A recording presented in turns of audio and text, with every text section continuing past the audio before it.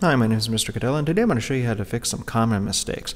One of the first mistakes that I see is sometimes people have like a little hole or a crack or divot. I'm actually going to make a hole on purpose right on the side here. So maybe like there's a little hole in the side. Maybe it's just a piece that came apart when it was being scored and slipped.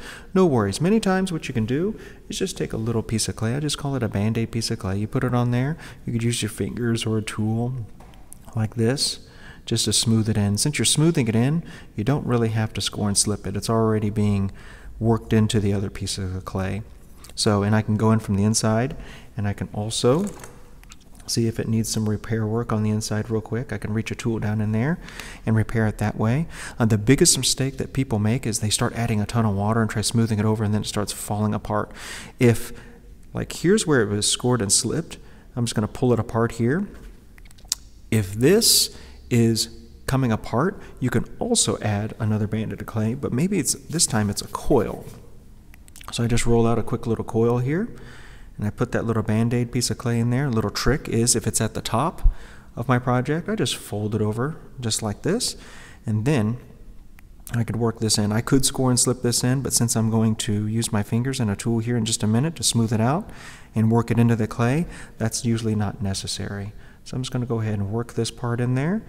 There you go. And again, the biggest mistake is if you just keep adding a bunch of water to it, it's just going to keep falling apart and you'll just get frustrated. Actually make the problem even worse. There we go. I just kind of smooth that out. And since I added that piece of clay, now you can't even tell where that little split was at. So another thing that I sometimes see is people's projects, it gets a little too thin in an area and they're just like, this part's thick and this part's way too thin.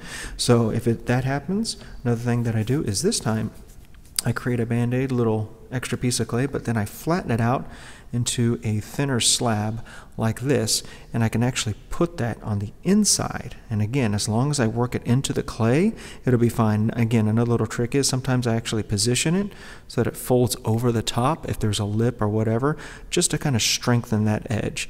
Now again, if I just lift it like this, it might dry and actually pop off. So I'm going to work it in with a tool and my fingers and just make sure that it's well connected there.